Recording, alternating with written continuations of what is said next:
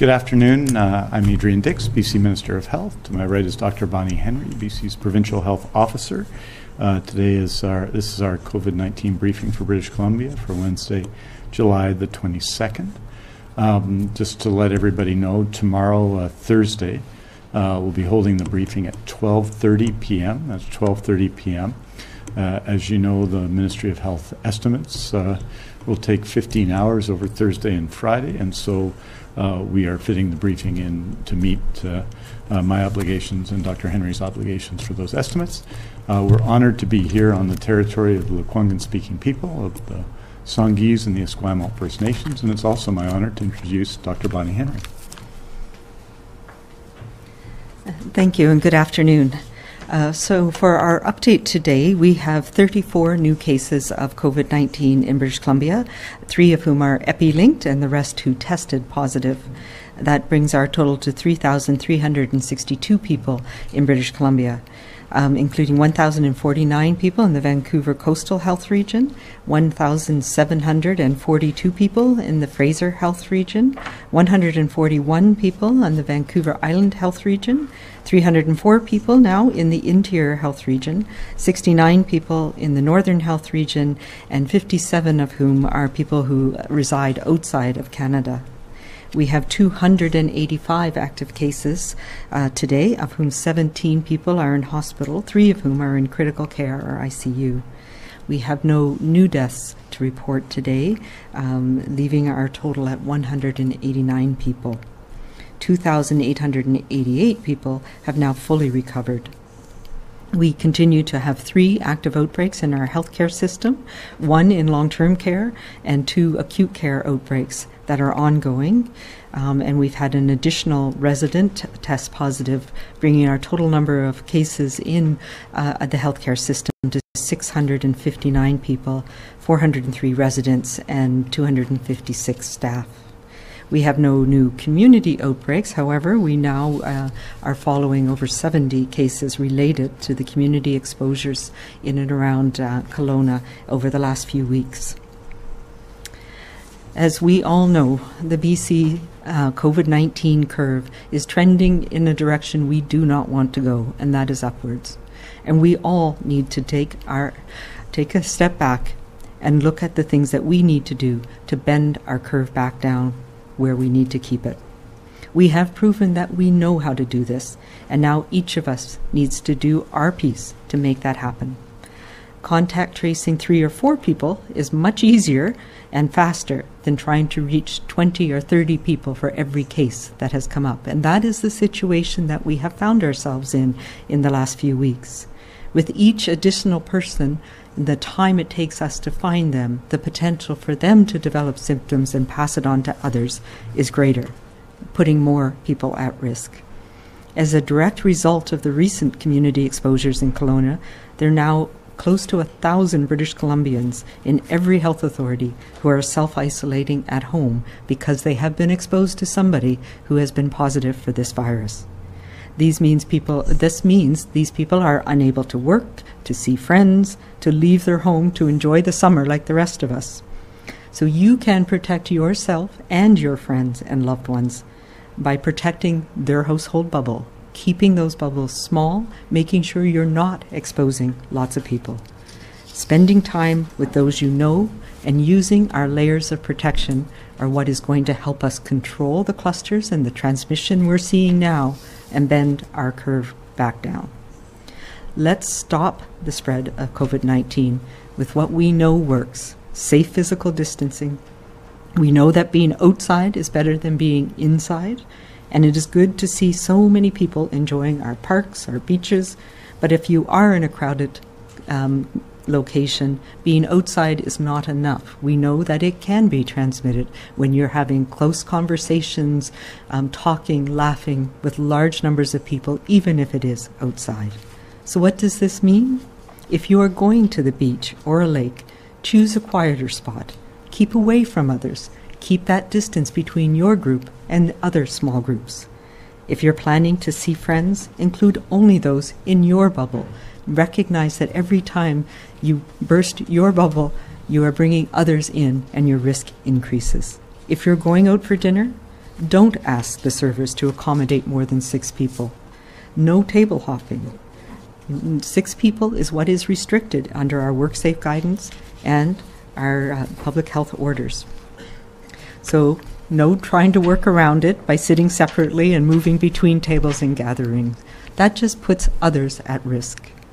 The COVID-19 safety plans are in place for a reason, and these are the plans that businesses have adhered to make sure that both staff and customers are safe. And these are the plans that we will be monitoring both with WorkSafe and public health inspectors to make sure that we are supporting restaurants and pubs and businesses across the province to keep everyone safe. We also need to remember to wash our hands regularly, cleaning more often, following those one-way paths in the stores. That is important. It is a way of helping us protect ourselves, but protect others too. Using our barriers and wearing a mask when distance is difficult are things that we need to do. That is our hierarchy of controls, where we have our distancing between us is what keeps us safe, and also making sure that we're having smaller numbers, washing our hands, following those signs that keep us apart. When traveling, be considerate of the communities you are visiting and use your travel manners at all time. And we can model this for those who are coming into our communities from outside the province or from around the province. Avoid contact with people in smaller communities. Get takeout instead of eating in. Put a mask on if you are popping into the local grocery store for extra supplies. And of course, considerate travel includes always, without exception, delaying your trip and staying away if you're feeling unwell. Over the past few weeks, we've recognized that risks within bars and nightclubs and recent links to exposures in these locations have occurred. And as we've discussed, we are now amending the Provincial Health Order to put in place more restrictions, more things that will help us control those environments and make them safer. All patrons must now be seated at a designated seat. There's no liquor self-service or dance floors, and measures need to be in place to reduce lineups and gatherings and pressure points. Changes in the requirements for events, as we call them, have also been made to further reduce the potential of transmission in these higher risk environments. The details of this amended order will be posted online shortly. And I want to say thank you to the industry reps, the people who worked at the BC CDC, with WorkSafe BC, with my office and others, to make the changes, to find practical ways that we can assist industries in keeping the bars and pubs and all of the things that we are enjoying open but safe, and safe for all of us. And we need to do our part by not trying to bend those rules. Let's focus our efforts, be mindful of those around us, and give each other the space to stay safe. We can all have fun and a safe summer despite COVID-19. We are not going to go back to things we had to do earlier this year, but in order to keep going forward, we need to go back to safe social interactions. We need to play safe and stay safe. Fewer faces and work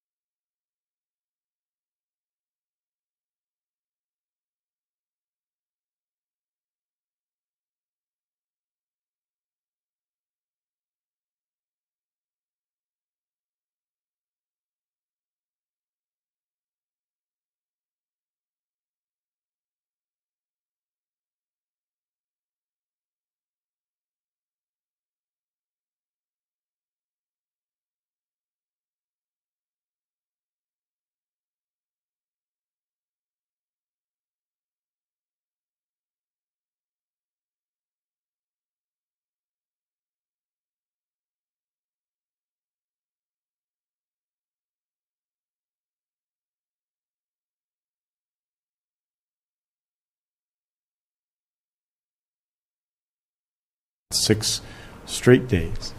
But it should be said, over those 6 days, we've had over 190 new cases of people testing positive for COVID-19, and that's obviously a concern. Saw a slight increase today in hospitalizations from 15 to 17. The number of people in critical care is the same. But we do know that when we have new cases, that puts new risks in our communities, and we have to take steps to ensure that transmission is stopped where it can be stopped and controlled where it occurs. I wanted to, and that's why the Provincial Health Office has put in some changes in consultation with business, yes, but some changes that will have the effect, I think, a positive effect in controlling and stopping transmission. I wanted to acknowledge in particular the staff of the Interior Health Authority, particularly those working in the Okanagan, who are doing extraordinary work. As we all know, having followed this pandemic closely in briefings over the last 6 months, the pandemic has been centered in different places in the province at different times, but primarily in the Vancouver Coastal Health Authority and the Fraser Health Authority. But over the last week, there has been a very significant mobilization of effort in interior health in response to the cases, both in interior health and those linked to travel to interior health. And just note, 5 times the number of tests than before, because as people require that in Kelowna, twice as many in Penticton, significant increase in testing hours, and we hope, even though some people may feel it's taken too long to get the results of their test, we'll see continued resources applied to testing to ensure that people get the responses they need. But I want to acknowledge the extraordinary work of Dr. Pollock, of Dr. Mima, and all of their teams in Interior Health who have, I think, responded to this challenge with generosity, thoughtfulness, and unbelievable hard work. I would just want to say that to everybody, that tomorrow, as you know, we'll do our regular briefings around surgeries and around visits in long-term care. The fact that in the last number of weeks we have exceeded last year's totals of surgeries in the context of a COVID-19 pandemic is an enormous achievement. The fact that we've started in long-term care visits across British Columbia, and we've heard from people who have had those visits and what that means to them, all of that has been dependent on all of our action to flatten the curve. It is a necessary prerequisite that we continue to do that over time, and therefore it is not too late to recommit to stopping the spread of COVID-19 in BC. We must go back to what we know works. We know it worked. We saw it in our own study, our own serological study in British Columbia last week. We must use our COVID sense to keep us safe and stop the spread. Using our COVID sense means we know this, that physical distancing saves lives, that wearing a mask is the right thing to do when we can't maintain physical distance, that we keep our numbers of contacts small, that there's a huge upside in being outside, that we must wash our hands often for 20 seconds with soap and water, that we must listen and be respectful to people who are asking us to take actions in their store or in their restaurants that will keep us healthy, our friends healthy, our families healthy, and stop the spread, and that we always, always, always stay home and stay away from others if we feel sick. Respecting, remembering, and ritualizing these skills is our COVID sense. Using our COVID sense will drive our numbers of new cases into decline. Using our COVID sense means we're acting to bend the curve, not the rules. We are counting on one another. We are counting on each other to continue to stop the spread. We are counting on each other to continue to be 100% all in our BC effort. We are counting on each other. Our COVID-19 future depends on each one of us, each and every day. But today it is, of course, not too late to join in, not too late to join the fight. Today we can recommit to stopping the spread, and we cannot let each other down. Aujourd'hui, nous annonçons 34 nouveaux cas qui ont testé positifs pour COVID-19 pour un total de 3 362 cas en Colombie-Britannique.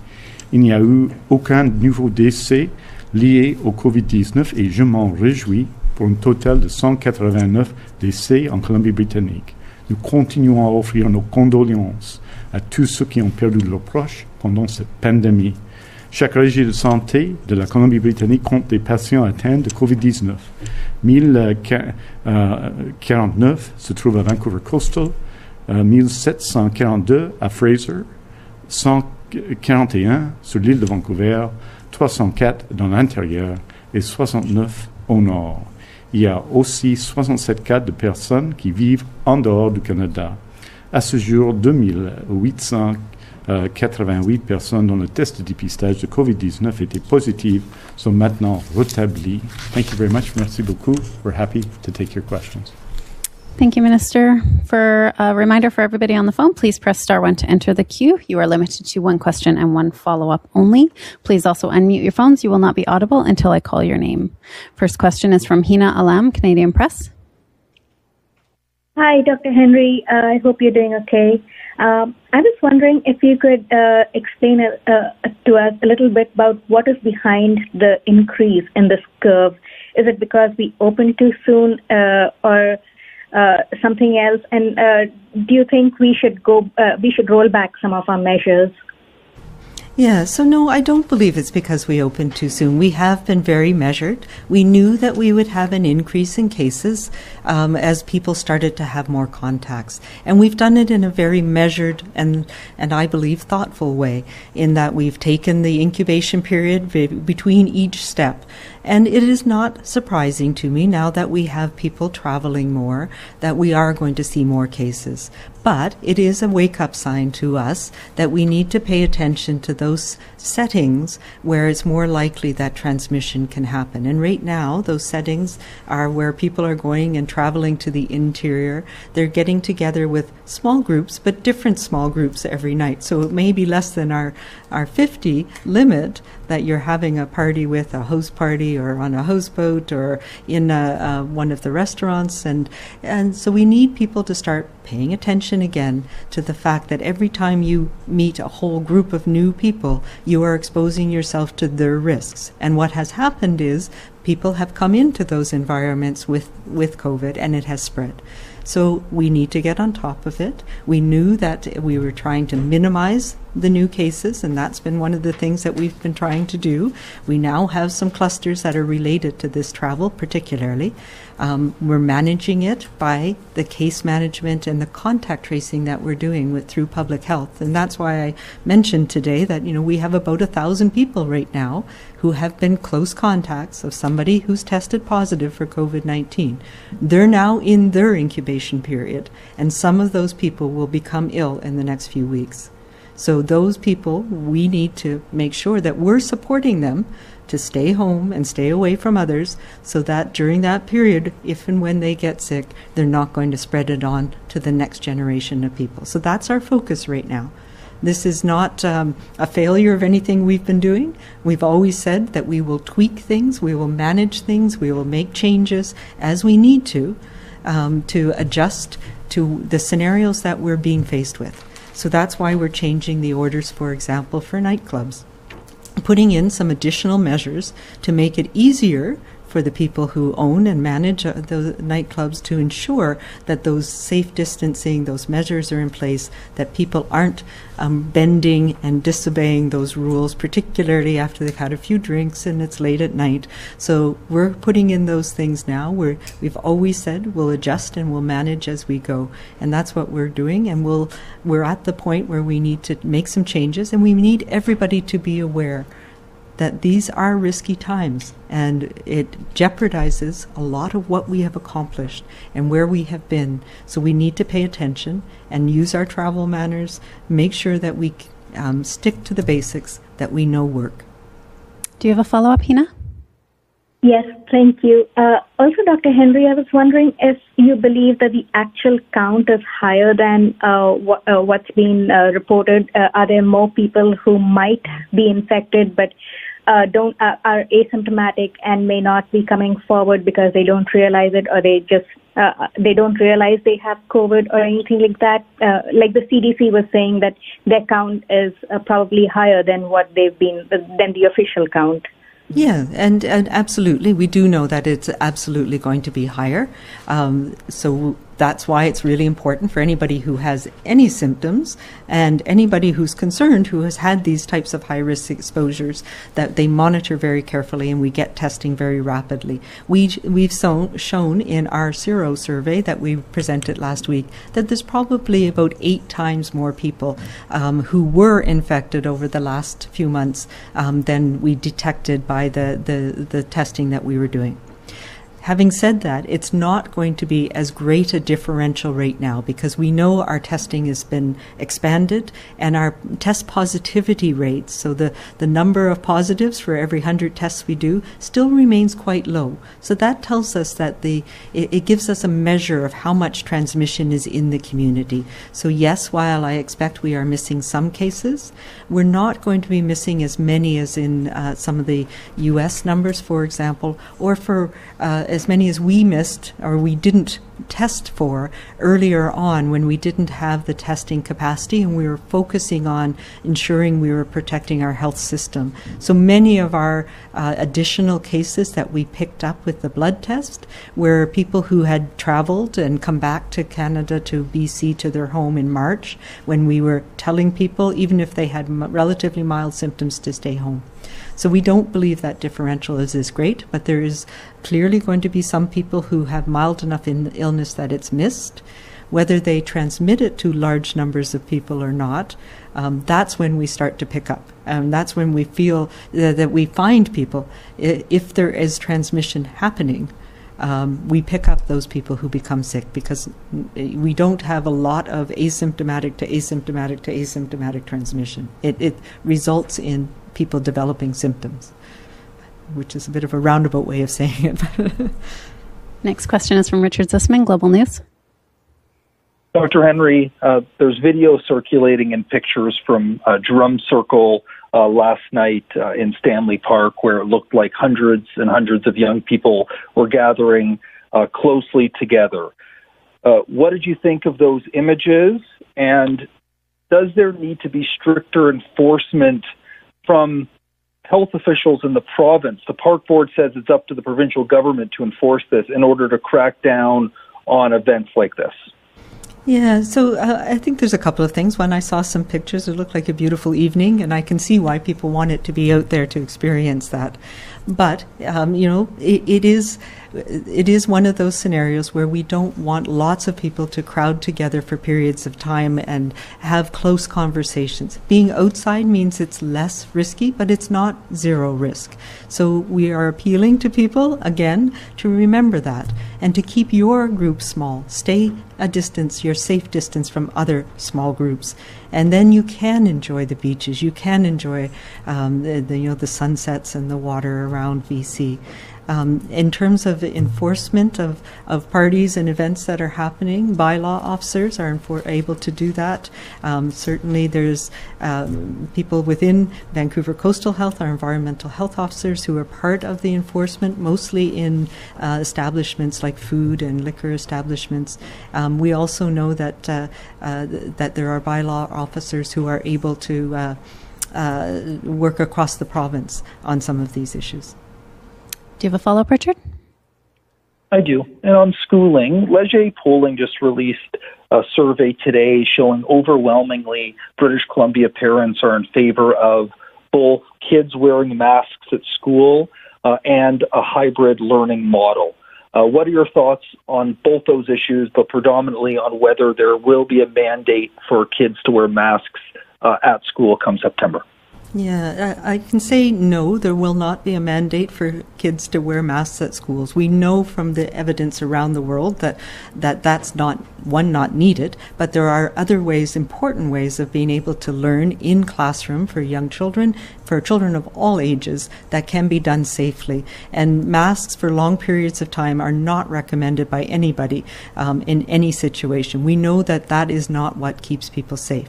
If we talk about our hierarchy of controls, the most important thing is distancing, making sure that we have small numbers of people, making sure that we have barriers in place, administrative ways of reducing risks. And for schools, we've been doing a lot of work with the experience that we've had in June to understand how that can be done safely across all grades. And we'll be talking more about that coming up. There's been a lot of thought and effort put into it by groups, including the teachers' unions, learners and parents, as well as our school districts around the province, and my office has been involved as well. So there'll be much more information coming about that. And, our goal is to have as many children as possible back in school in a learning environment. We know that it's important for a whole variety of reasons for children to have in-classroom learning. And we know that it's important for educators to have that environment as well. And it can be done safely. None of us wanted to have a pandemic imposed upon us, for sure. But we do know that we can manage this safely in our schools, and we'll be looking at how we can do that. And more information will be coming soon. Next question is from Shannon Patterson, CTV. Oh, hi, Dr. Henry. If we take out the Kelowna outbreak, the province's daily infection rate is actually holding fairly steady. Is it time for more regional restrictions to control that kind of localized spread? Yeah, see, I think the challenge is it's the impact of what's happened, and it just happens to be Kelowna because that is an area that many people have traveled to, and that's where we've had introductions and spread. But these are the same issues across the province. People are traveling across the province. There's people in every health authority that are in isolation right now because they were exposed at an event somewhere in the Okanagan, or exposed to somebody who got sick when they came home from an event in the Okanagan. So we are looking at not so much, a regional approach, but more what are the scenarios, the settings that apply across the province. So the issues that we've been having around exposures in nightclubs and events, they're the same everywhere. So we're looking at how we can have restrictions in those areas across the province.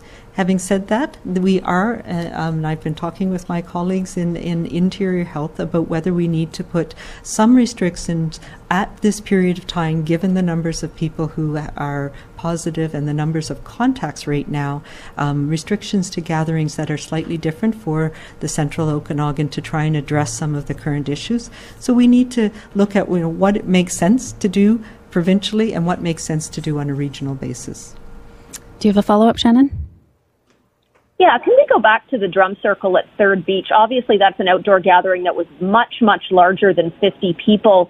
What do you want to see happen to organizers of events like that? Do you think they need to be spoken to by Provincial Health? Both police and the park board told us they can't enforce physical distancing. So I'm sort of following Richard's question, who does? And do you think the province needs to get more involved when we see something like this? Well, I think I'm not sure that I agree with them. We have guidance about the physical distancing. We have guidance about events.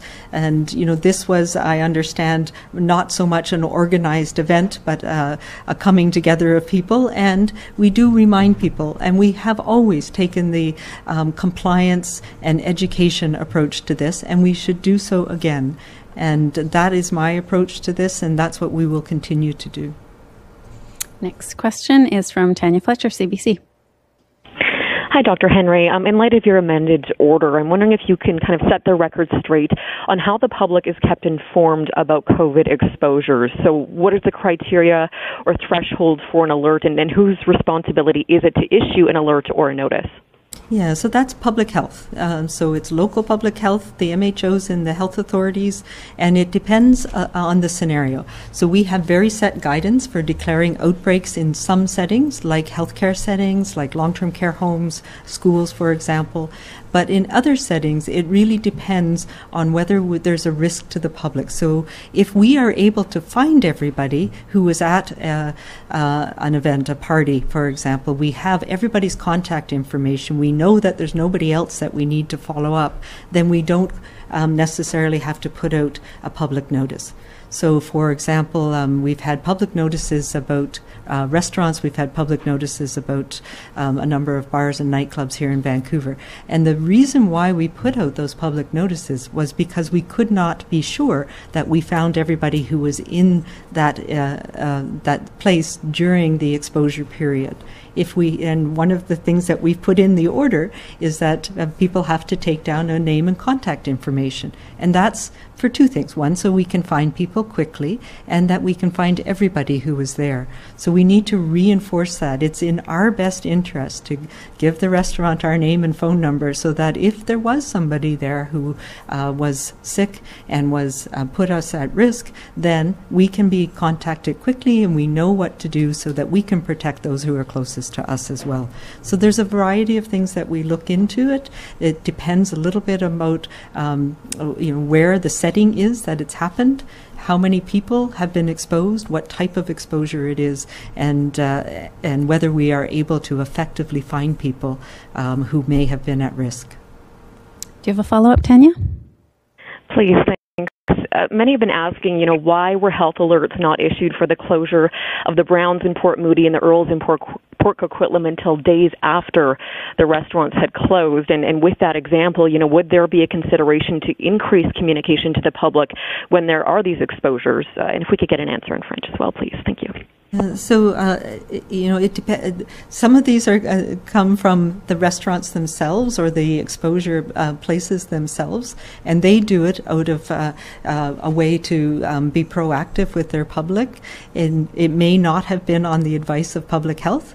Public health will make those decisions if we will make those announcements if we need to, but those businesses can put out their own announcements if they want to. So it's essential if we direct them to do it, but they're able to do it as a way of just reassuring their customers and the people that work in the facility that the right measures have been taken. So there's a bit of a balance there, but in terms of who orders people to make sure there's a public exposure, that would be public health.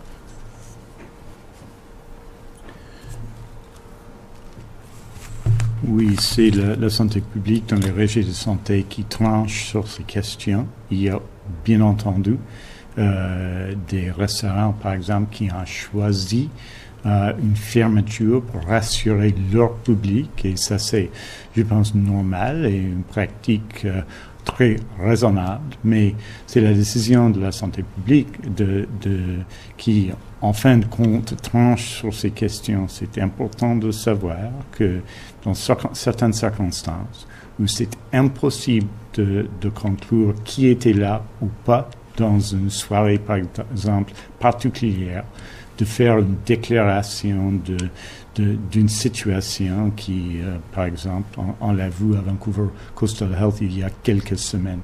Donc, quand on ne peut pas trouver tout le monde, c'est de temps en temps nécessaire de déclarer la situation. La question des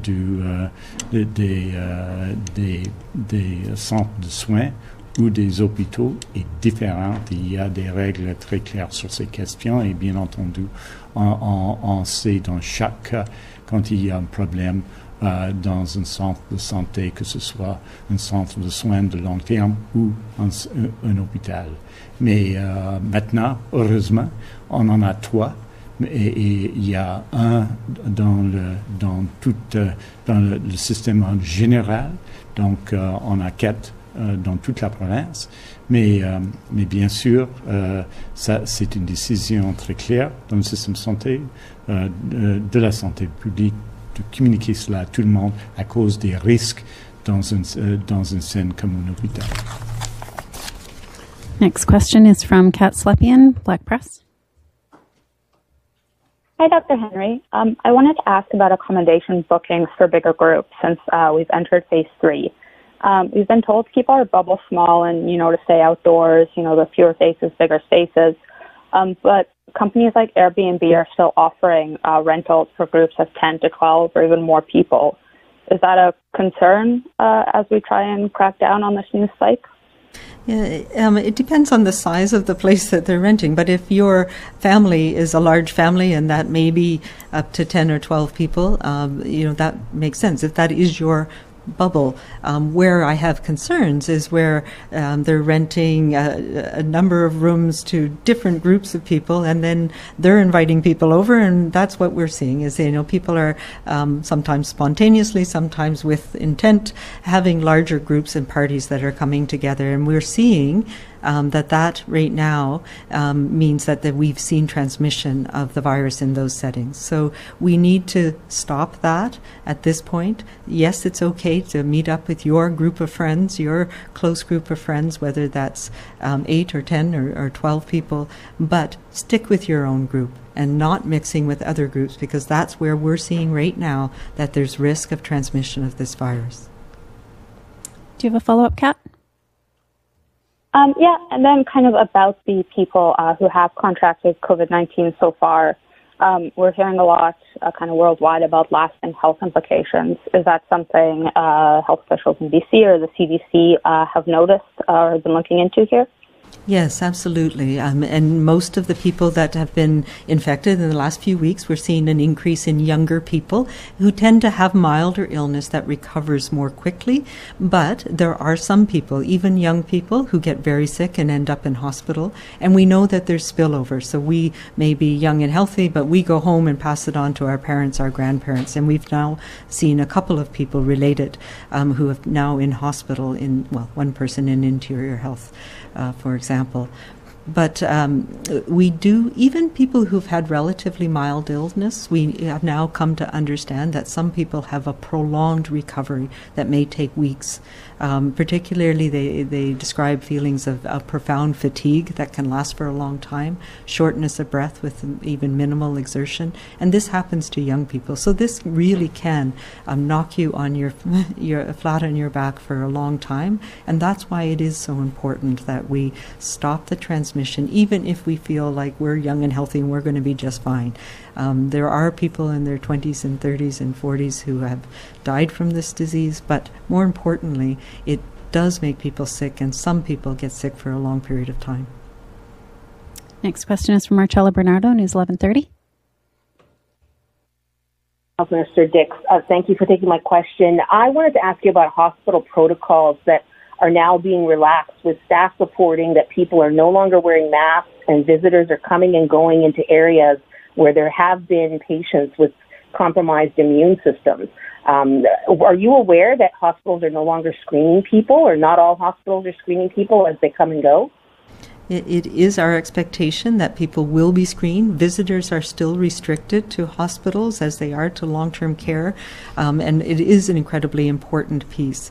We do, right now we have very few people in hospital with COVID-19, so it is a matter of ensuring that we're doing what we can to keep people out who may have that, and emergency departments have protocols in place.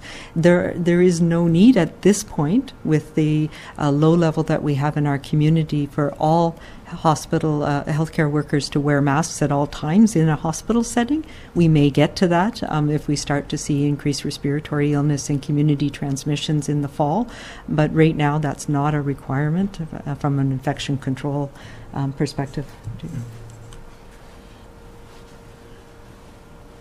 Is to say that the policy in acute care is to limit visits to what are defined as essential visits. Those include, for people in the disability community, they're advocates, but that's the policy in acute care, and that has not changed since we changed and adjusted the policy on essential visits. I believe that was in May.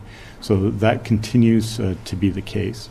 We are in the midterm, I think it's fair to say, looking at some policies with respect to visits in hospital involving two sets of people. I think children is one set of people, and the other group are people who you'd call alternate level of care patients, who are long term, who are at least are in hospital largely because they have not found an appropriate bed in a long-term care home. And so we're looking at those issues, but those haven't been changed. Marcella, I'm interested, of course, to hear what you're saying, but the rules haven't changed on visits in hospital, and I don't expect them to change for some time. Do you have a follow-up, Marcella? Well, just to follow up for Minister Dix, because we've heard from Dr. Henry about the drum circle at the beach, but what was running through your mind last night or today when you found out that there are thousands of people crowding onto a beach without wearing masks? Well, I didn't see thousands of people, but and so what I was reminded of in all cases is that everybody has their own responsibilities in this, and sometimes the responsibility is placed on the organizers of an event, a group of people who may well have come together in a drum circle. But we all have responsibility here to ensure one another is safe. And I just want to remind everybody that that the majority of COVID-19 transmission occurs indoors, and it occurs amongst people you know, and in its greatest frequency amongst people you may love. And so we have a responsibility here, all of us together, to ensure that we maintain physical distancing, that we, of course, enjoy the summer outside, that we're prudent in our own homes and the way that we conduct ourselves. It's important for us, and it's important for everyone. I also want to say that overwhelmingly, I mean, I hear because these events are visible and they're outside, they get a lot of focus. But overwhelmingly, certainly in my neighborhood, people are following the advice of Dr. Henry, and I think that's true in most places. And, you know, I have heard this argument that, well, if that person over there isn't following the advice every time, that somehow relieves the obligation on me. It doesn't in any way. This is our battle together.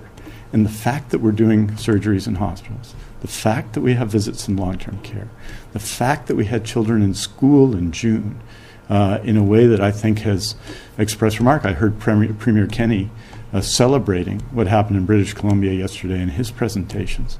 The fact that we've had all these things is because we've done this together, and I think we just have to, in the way that we conduct ourselves, listen to that advice, because we did this extraordinary thing that happened in BC at huge cost to lots of people. We did this together, and we have to recommit ourselves today.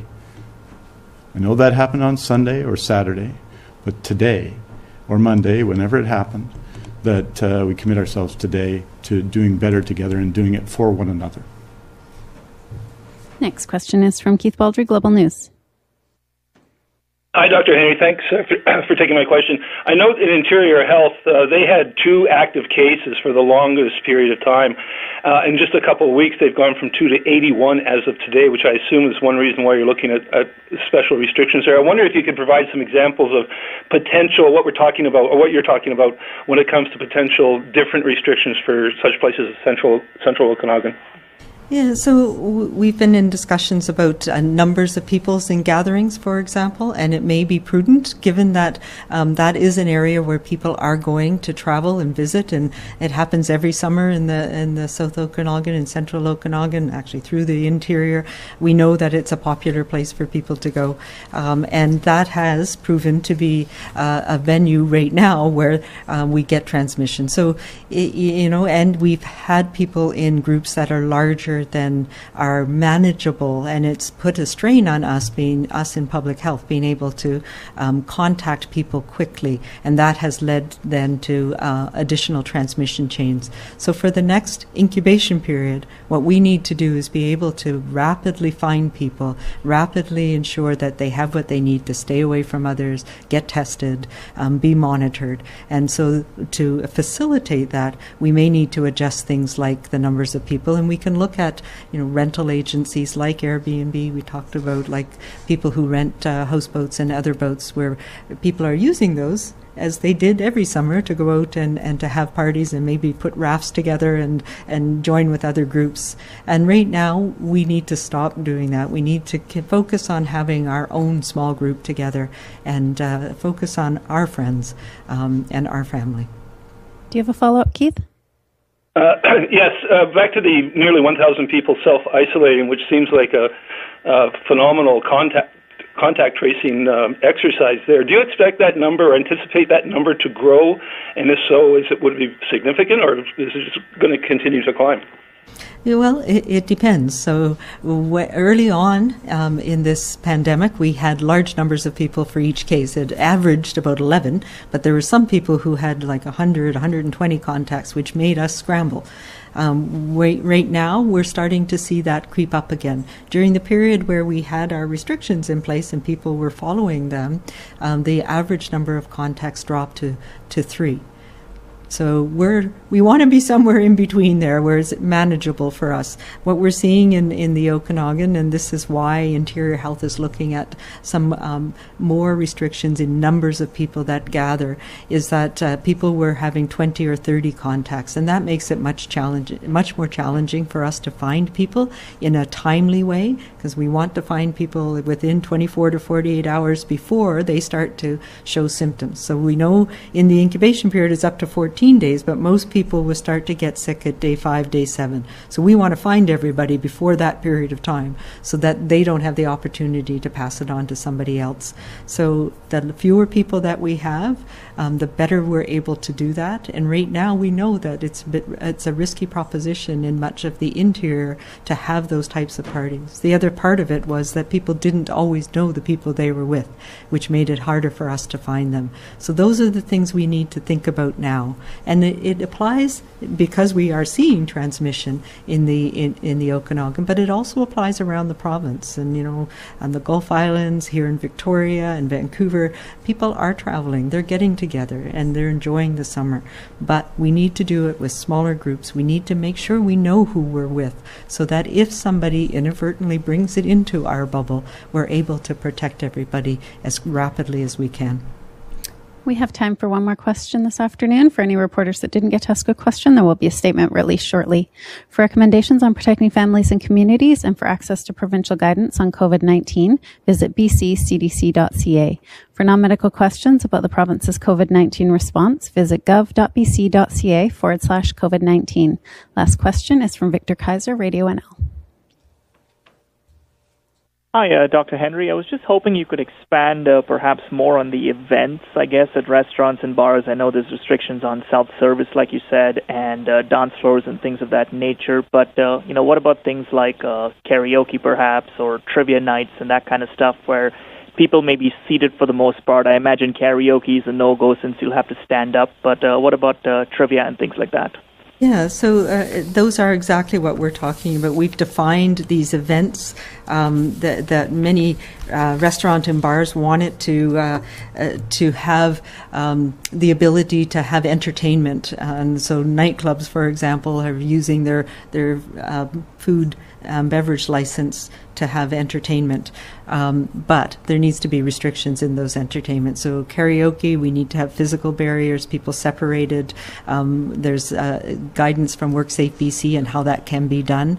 But what we were finding was that people were allowed to stand at tables rather than sit. And then, of course, after having a few drinks, people felt that they could mingle more freely. So we're putting in some things to make it a calmer environment, to keep those separation, making sure that there's not everybody getting up and dancing, no dance floors. So those are the types of things as well, limiting the hours for events. So it used to be, we didn't have a restriction in hours, so we're looking at limiting the hours to 11 o'clock, and then the event must be over, recognizing that it's later into the night when people have had a few drinks that they're more likely to bend the rules. Do you have a follow-up, Victor? I do, yes. I've been to a few restaurants myself, as going out, and I've seen in some places a lot of servers don't have, things like masks on. Yes, they're wiping tables down and you have the protective screens, but they're table hopping without the masks. And also there's been some concerns with larger groups too on people, harassing servers to seat the groups together. I think you kind of touched on that briefly as well. So what can or should happen in, I guess, both these situations? Yeah, so, the rules around restaurants are very clear, and they are clear, and we've adjusted them to make it manageable, but it really is incumbent on the owners and operators to make sure that people are adhering, and they can do that, and we in public health can assist them. There'll be more inspections, making sure that people are adhering to their COVID-19 safety plan that everybody has to have. And yes, that means small numbers of people, 6 at a table with either physical distancing or barriers between tables. And no, you can't put those tables together. And no, you can't have a whole bunch of tables and everybody hopping and mixing between them. And I know it sometimes is challenging for servers to deal with that. And there needs to be a plan within the restaurant itself to make sure that we can support people to follow those rules, because those are rules. They are in the orders, and we don't have a lot of them, but these are some of the very basic ones. In terms of wearing masks, a mask is an added layer if you can't maintain that physical distance. So what we are trying to do in restaurants is that's one of the reasons why the groups are small, so that tables can be spaced enough apart, and that the server can spend minimal amount of time. So when we're talking about risk of transmission, it's both proximity, so distance, and time. So the server should provide things to you, step away, not have talk in close to people, and in those situations, a mask is not always required. It often is required in the kitchens, for example, so that people who are working closely to each other and aren't maintaining that distance at all times aren't spreading germs to each other.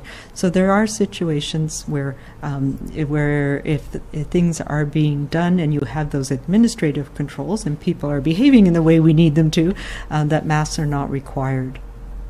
The time we have for today. Thank you.